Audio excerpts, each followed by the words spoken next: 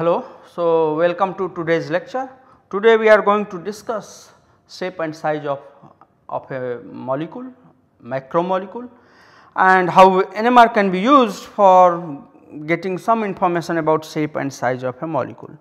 So, the experiment that is called DOSI, diffusion ordered spectroscopy.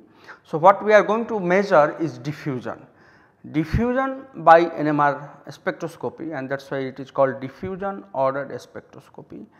So, diffusion is a natural process that happens for all the molecules that are in solution, and that diffusion can be measured by NMR spectroscopy, and there are some dedicated pulse sequence for measuring the diffusion, and then we can there are some problem associated with DOSI if the sequence overlap happens, but that can be edited and taken care of that. So, what DOSI does essentially is correlate the diffusion in one dimension. So, this is diffusivity D and chemical shift information in another dimension. So, directly you are now detecting the chemical shift information, and indirectly you are detecting the diffusion of a particular molecule. Therefore, from each peak you can find it out how this molecule is diffusing if it is a mixture of the molecules. That is what actually DOSI does. So, that is why it is called diffusion ordered spectroscopy, or NMR can be used to measure the diffusion of a molecule. So, essentially suppose we have a mixture of molecules with a different molecular weight. Therefore, we can get a different chemical shift, like here you can see, and in this dimension like indirect dimension, F1 dimension is indirect dimension, you have the parameter D.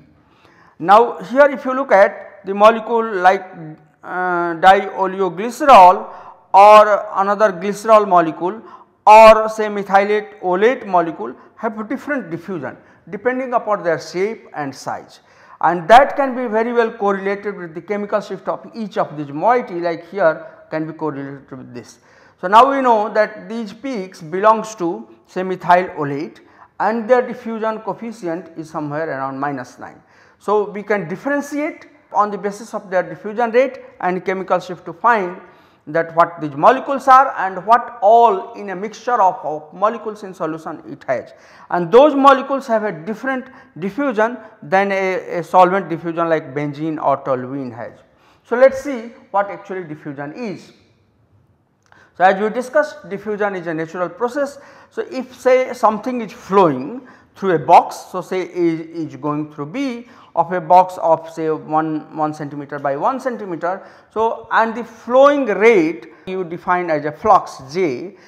So, the number of molecule that is transported per second is dN by dt. Okay. So, the J will be dN by dt per area square. So, 1 centimeter by 1 centimeter, how many molecules per second passing, that is called diffusion. So, A is sampling area of the reference plane like this, and the rate with which they are passing, that will be called flux. So, diffusion is basically this event of diffusing through particular area with some flux, and the unit of diffusion is meter square per second or centimeter square per second. How many molecules are diffusing per per meter square per second. So, in this area how many molecules are diffusing, that is a diffusion. So, and diffusion can be of different type. So, the concentration gradient is driven by diffusion. So, suppose here in the same box here you have a concentrated molecule, and with certain time t, if you leave it, then it will diffuse through whole volume. So, diffusion of these molecules generally follows the Fick's law, which is like here the flux, diffusivity D and change in the concentration of the molecule dN by dt is this terminology. So, that result into net flux flow of the molecule from the concentrated to the diluted, and this is generally driven by say thermal energy. If you say it is just simple example, if you take a pinch of salt put in the water, it diffuses through the water, that is what is diffusion. So, there are different kind of diffusion, translational diffusion like just diffuse by itself in linear dimension, then there are rotational diffusion, how the molecules rotate and then diffuse. So, the most common one is translational diffusion, and that is typically measured using NMR. Okay. So, this diffusion basically can be measured, translational diffusion we can measure, and the molecules are randomly translating in the solution, and that can be measured by something called like a gradient. So, this diffusion to happen you do not need any gradient, but to measure it in NMR you need gradient of the magnetic field, that I am going to come how we are going to use it, and basically this random fluctuation happens by the thermal energy of the molecule, how they are getting dispersed in the solution. So, how we measure diffusion by NMR spectroscopy, that is I am going to discuss now. So, if you look at other than NMR spectroscopy, typically for shape and size of a molecule there are various techniques that people use, like say fluorescence correlation spectroscopy. This is also a technique where diffusion of the molecule is measured. So, fluorescence correlation spectroscopy in a small focal volume, how the molecule diffuses at that small focal volume and it auto correlates. So, you plot a auto correlation signal or function of a molecule that diffuses through the focal volume, and that gives an idea about the shape and size of a molecule. The other one is by analytical ultracentrifugation. It is commonly used in many labs or many companies to find it out the shape and size of a molecule. Suppose a molecule is aggregating 1%, so you can find it out by analytical centrifugation, that what is the fraction of those aggregated sample. Then there is another technique called dynamic light scattering, that is also commonly used for finding it out the size of the molecule, but those are different techniques. Many of them are the light based technique or the mass based, like ultracentrifugation is the centrifugal force based technique. Here we are just going to exploit the concepts of NMR, and then we can measure how the translational diffusion happens. So, what we can measure is essentially translational diffusion, and if we measure this translational diffusion we can measure like hydrodynamic radii of a molecule. So, suppose this molecule is diffusing in solution, and then we can measure what is the hydrodynamic RH, hydrodynamic radii of this molecule. Smaller molecule can diffuse fast, like you can simply say a small ball can float or can move in crowded environment fast, and the bigger ball can move slow. That is what actually it is. So, if the diffusion coefficient is very well correlated with the hydrodynamic radii, and in a moment we are going to look at how this is D and RH are correlated, hydrodynamic radii and diffusivity. So, using this diffusion based NMR technique one can measure the translational diffusion or diffusivity D, and by measuring this D one can measure the hydrodynamic radii RH. So, this technique in NMR called DOGE, and actually it is useful for separation of signal of different component as we given the example of second slide. If say I have 5 small molecules that are mixed together, I can do the diffusion experiment and we can find it out the signal coming from all these 5 molecules and how they are differently diffusing in solution. So, signal can be separated based on their translational diffusion, and also that can be correlated with the chemical shift of each of these individual compound, and that is how one can use it. So, DOGE basically determines the mobility of the compound, how fast or how slow they diffuse, or they have a translational diffusion in solution, but this diffusion rate of these molecules varies on basis of shape. So, suppose a molecule is elongated, right. So, its hydrodynamic radii is different, and that is how the diffusion is different. So, shape determines, size determines, smaller molecule can diffuse faster, bigger molecule can diffuse slower. The another important temperature, like as we said that translational diffusion depends upon the thermal energy. So, if you increase temperature, diffusion rate can change.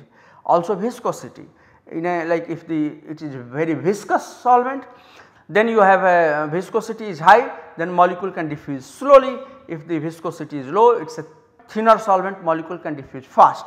So, viscosity also plays an important role, temperature plays important role, shape size of course plays an important role. for diffusion, so D varies on all of these component, but if suppose I keep temperature and viscosity is same, then one can get an idea about shape and size of the molecule. So, using this diffusivity or using Doji experiment, one can identify the component in a mixture based on this diffusion coefficient D. And of course, if we can measure how they are diffusion, and this can be diffusivity can be also used for binding of a small molecule to protein. In the last class we have looked at the line shape changes, right, and we have also looked the STD concepts. We also looked at the T2 relaxation time changes, and that is for line shape changes. Similarly, diffusion can also change. So, suppose a molecule is diffusing very fast, diffusion is very fast, translational diffusion. When it binds to macromolecule, now its effective size increases and there its diffusion rate can change, and then it's like it can diffuse very slowly compared to whatever it was doing. So, actually it can also be used for binding of small molecule to a protein, and suppose like you have a mixture of 4-5 compound, one of them which are more likely to bind to a macromolecule, you can find it out by recording simply Doji experiment, that which is binder and which is non-binder. Similar like concept that we had discussed in the last class. So, diffusion actually takes account of Stokes-Einstein relation, and as we discussed, it has a correlation with a diffusion constant D with hydrodynamic radii R. So, RH, which is hydrodynamic radius, that will be K is Boltzmann constant, Kt is temperature, and 6 pi eta is the viscosity and D is the diffusivity. So, one can see this D and R are inversely correlated. So, if the hydrodynamic radii is more, that means diffusion value. So, RH is inversely proportional to D. If D is high, that means R is low, and if D is small, R is more. So, if we know this R and D, so we can calculate the D from Doji, and therefore we can calculate the RH. Now, by doing this, one can study the solvation of a particular compound. So, compound is getting solvated or not. If it is solvated, its hydrodynamic radii can change, it can become effectively become bigger molecule. You can study the hydrogen bonding. Suppose this molecule in one solvent, or in normal case it is not hydrogen bonded, but in some case it forms hydrogen bond. So, its effective site changes, and then one can study that whether it is hydrogen bonding or not. You can also study the chelation and of course, molecular shape and size of a molecule, how they are diffusing in a particular solution. So, same example, now one can see it that these different molecules are diffusing differently. So, here like a solvent diffusion is around say 8.7, and if you increase size here, the diffusivity is going to increase. So, this is negative value. So, one can see like this molecule has a higher diffusion rate than this molecule, and therefore, the different size and shape can be varied. Now, this also can be used to simply understand the water in the cell, right, and outside cell. So, you know, cell can have two kind of water, one water is here, one water is here. So, this is a cell and this is your water molecule. Now, the water here can diffuse fast, and water is because this water is compartmentalized. So, its diffusion property will be restricted compared to this water. So, now you can get by just taking cell and doing diffusion experiment, you can get two diffusion rates, one coming from the free water, one coming from the cellular water, and you can find it out which is the free water, which is the cellular water, looking at the diffusion rate. Okay. So, now how these experiments are done in NMR. So, we have studied this sequence called spin echo. You know that we apply a 90-degree pulse, then we wait for some time, apply 180-degree pulse, and then you wait for some time and you form an echo, right. So, suppose we do same experiment and here we introduce an gradient pulse. So, this is kind of a dephasing gradient and this is called dephasing gradient. So, here we start with something like this, and then with this time it will dephase, and then if you do not do anything, of all the molecule are diffusing perfectly fine, it can be rephased. So, after some time all can come in a phase like here, this is the vector resultant vector. So, if there is no diffusion, all molecule can come here at the same time, just like in spin vacuum. Okay. So, no diffusion, everything is diffusing together, you get it. But if you have suppose a mixture of compound, now everything is not diffusing together, there is some different, and that you can do, create a different field experience by the molecule by creating this gradient. So, what essentially we do, so say this is our homogeneous magnetic field B0, and then we are applying a gradient across the magnetic field. So, here if you look at, so gradient is in z direction. So, gradient say in our typical case is 50 Gauss per cm, like we are changing 50 Gauss per cm in z direction. So, that means the Larmor frequency experienced by the molecule here and Larmor frequency experienced by the molecule here are going to be different. So, here it will be B0 minus G into Z, like so Larmor frequency will be gamma B0 G minus Z, this is the gradient strength, and it will be plus here.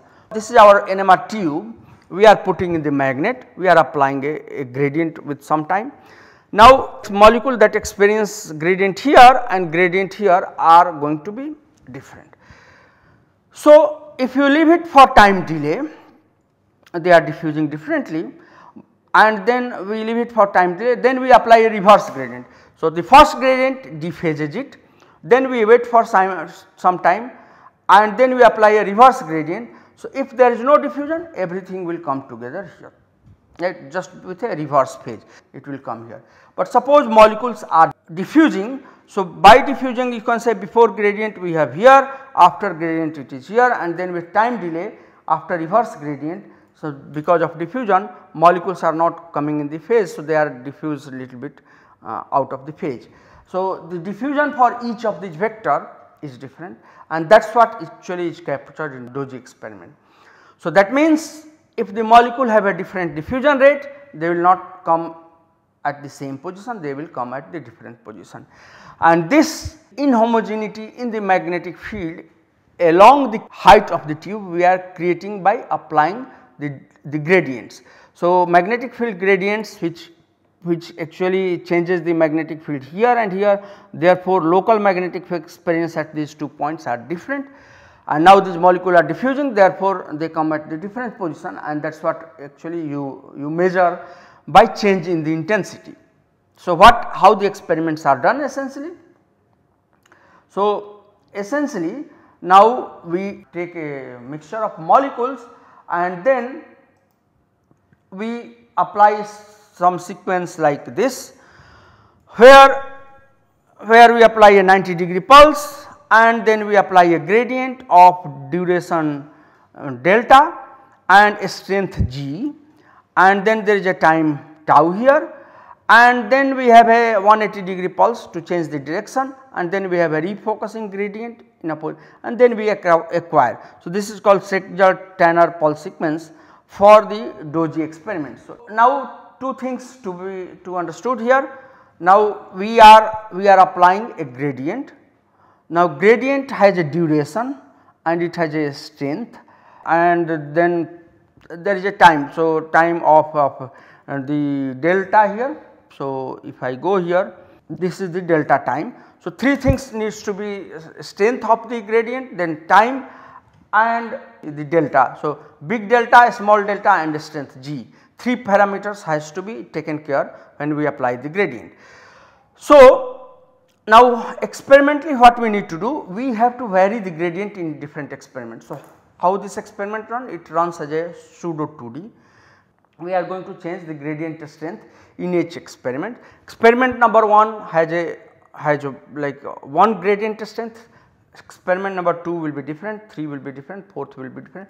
So, we are going to change it, and by changing it here we are measuring the intensity decay that is happening, and that actually intensity decay follows this equation which is called Schecter-Tanner relation. So, here I is the intensity at any particular gradient strength, I0 without any gradient strength, and D is diffusivity. This is the gyromagnetic ratio. These are G, and small delta and big delta are those time duration that we, and this is the gradient strength that we discussed. So, if you fit this equation, it will give us diffusivity.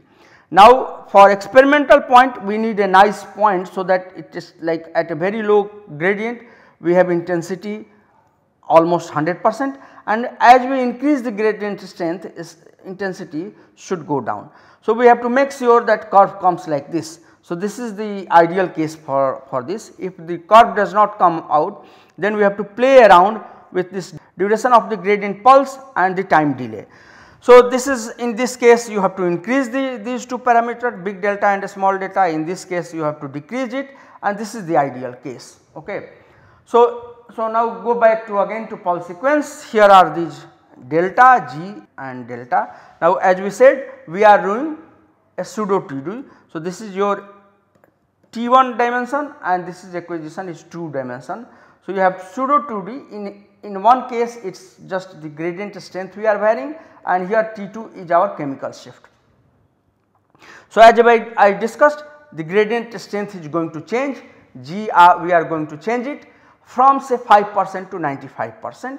So, if we have a very less gradient, you have almost highest intensity, and as we keep increasing this gradient strength, your intensity decreases. Okay. And then you essentially you fit this intensity to the equation that is given here. So, if you fit it, and you can simplify this declaration that I am going to come in a moment. If you fit this equation, I by I0, you get the value of D. Now, this is your diffusivity.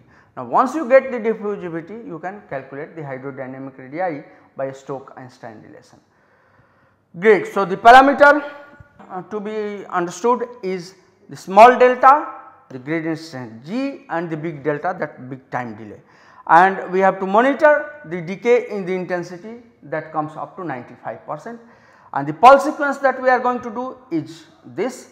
We are 90° X pulse, we are applying first, then we are encoding here in pseudo 2D dimension, then we are applying a gradient strength of duration say small delta and strength G, then this we are going to vary, then we are have a refocusing 180° pulse, and then here we are applying a refocusing gradient and acquiring it. This is the relation that we are fitting the intensity decay. So, now let us see how experimental data comes. So, here suppose I take a proton. So, a proton spectrum for a protein, we know that this is amide proton, this is the side chain proton. We record 2 experiments just to see how much signal has decay.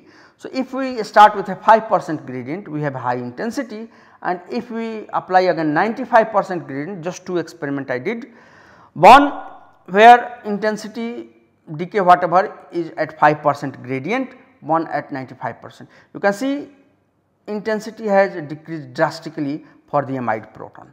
So, that means my parameter seems to be okay. If the intensity has not decreased, it was something like this, then I need to play around with each of them to make at the lower one.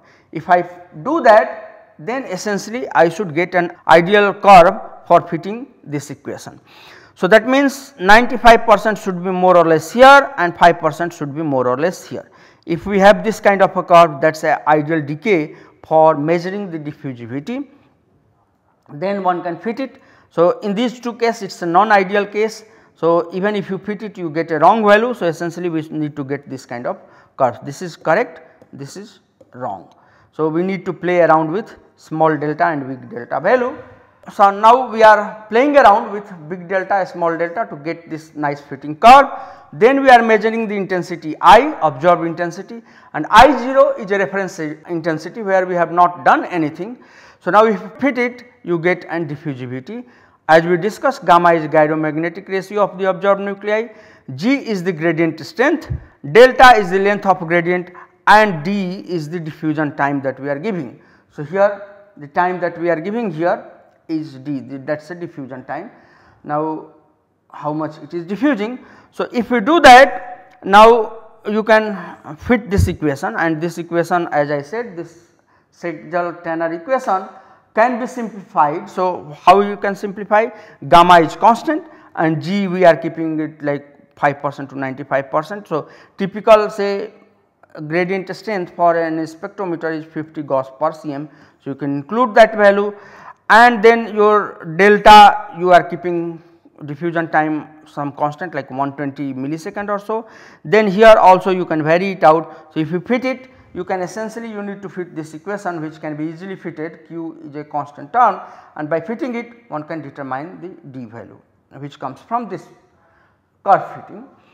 So, nowadays actually many software does it, but you can write an MATLAB code for fitting this equation. So, if you do that, here is a mixture of say 3 compound that we have now. Say one we have a caffeine, one we have a glycol, and one have a D2O. We recorded 1D spectrum. So, here is your water signal, water H2O D2O. This is your glycol signal, and these 3 are coming from caffeine. But a priori we do not know which is signal coming from which, because this is a mixture of compound. Now, we recorded a diffusion experiment, and we found that caffeine is diffusing different than glycol, and which is diffusing different than the D2O. So, you can find it out, the caffeine is here because we have a 3 signal, and also its diffusion is higher than the glycol than the water. So, here one can separate these compound, not physically separate, but spectroscopically we can separate the caffeine, glycol and D2O by recording Doji experiment. So, now I will come to little bigger molecule. Suppose I have a protein, what we can do. So, I am showing you here 3 experiment. Alpha synuclein is a natively unstructured protein of 140 amino acid. So, natively unstructured means a long chain. Then we have a ubiquitin, this is 76 amino acid long globular protein, and we have a lysozyme which is also a little bigger than the ubiquitin. So, if you record similar kind of experiment, here I am showing you for ubiquitin, you can see here I am varying the gradient strength. So, this parameter is varied from 5% to 95%, and therefore, say less than 5 Gauss per cm to almost 46 Gauss per cm, and here is the normalized intensity. So, here very less 5% gradient strength, here 95% gradient strength, you have a nice curve. Now, I fitted that equation, Tanner equation, and one can find it out that the hydrodynamic radii of say ubiquitin is approximately 2 nanometer. Lysozyme is a little big, but if you look at the alpha synuclein as I discussed, it is intrinsically disordered protein of not too big size, like it is certainly twice of size of this ubiquitin. This is 76, this is 140. But since it is disordered, its hydrodynamic radii is quite a bit, like 3.5 or so nanometer, because this is disordered. So, hydrodynamic radii it is a like little open chain, it is not completely disordered, but it is intrinsically disordered. So, its hydrodynamic radii is more than ubiquitin and lysozyme. Just by recording hydrodynamic radii or diffusion experiment, we now guess the shape and size of a molecule. This I was knowing to, so just I have taken a known molecule to show you, but you can take unknown molecule and guess about the shape and size of a biomolecule. So, essentially these are the data we recorded at different pH of lysozyme and synuclein, and one can find it out, all of them fit nicely, and you can then translate that to hydrodynamic radii of the molecule. So, if you have a diffusion rate, so you can use this Stokes-Einstein relation, and then one can find it out, this R, and that is what I represent here, the hydrodynamic radii. So, another example, I am just taking a small molecule its diffusion is calculated by Doji, and you get an hydrodynamic radii by putting like all those parameters. So, your diffusion rate comes 1.58 into 10 to the power minus 10 meter square per second square. So, hydrodynamic radii translates to 1.75, and if you convert to diameter by just measuring in pi mole, you get 3.2. So, this is very well correlated with the diameter that is measured from the experiment. You see this molecule is solvated, therefore, some bigger hydrodynamic radii is coming, because this molecule is not bare, there are water molecules around it. So, if you take a diameter that comes 3.5, and here we are getting very well correlation just by measuring from here to here is 3.02 nanometer. Great. So, that is what I give you a brief background how you can use diffusion based concept to measure the hydrodynamic radii of a molecule using this NMR technique. So, it is little bit different. We have to introduce the gradient here, and one can measure in pseudo 2D manner, where one dimension is your diffusion rate, another diffusivity, another dimension is chemical shift. So, one can measure it, and I showed you few example of protein molecule. Similar thing can be done even for the chemical macromolecule, one can measure it. So, I hope you understood and you got the idea of shape and size of molecule measurement by NMR. So, at the end I would like to thank you, and all those things that we discussed are related to this big magnet and big technology of this beautiful technology called nuclear magnetic resonance. So, as a curious student, you have to stand in front of the magnet with the sample here, and you can do a structure, one can do dynamics, you can get a shape and size, you can do lots of biopharma study, you can do chemical pharma study. This technique is going to open many avenue for you in future. So, I hope this course was useful for you.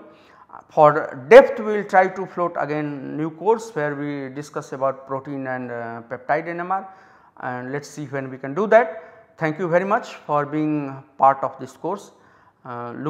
Looking forward to see you and perform you well in your exam. Thank you very much.